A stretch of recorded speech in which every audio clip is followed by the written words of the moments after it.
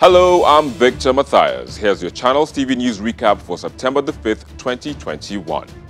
The Chief Justice of Nigeria and Chairman National Judicial Council, Justice Tanko Muhammad, has demanded the records of proceedings in all the suits in which conflicting ex parte orders were given.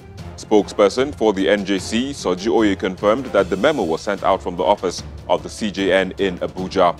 The Chief Judges of Rivers, Kebbi, Cross River, Anambra, Jigawa and Imo states are to meet with the CJN on Monday, September the 6th to answer questions on the controversial conflicting orders delivered in their various states. There are indications that the Chief Judge of Delta State has also been invited to join the other Chief Judges to meet with the CJN.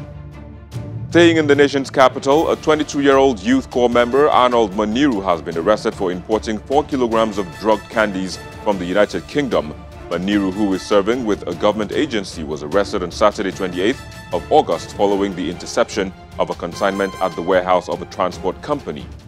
To security matters, Nigeria has been tackling its challenges with emotion instead of addressing the issues based on merit and the well-being of the society.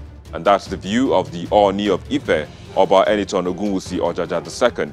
He believes that that's why it appears the problem seems difficult to tackle, especially because it all starts off with politics. He asked the nation's leaders to see the link between not decisively tackling security challenges facing Nigeria and its continuing economic and social consequences.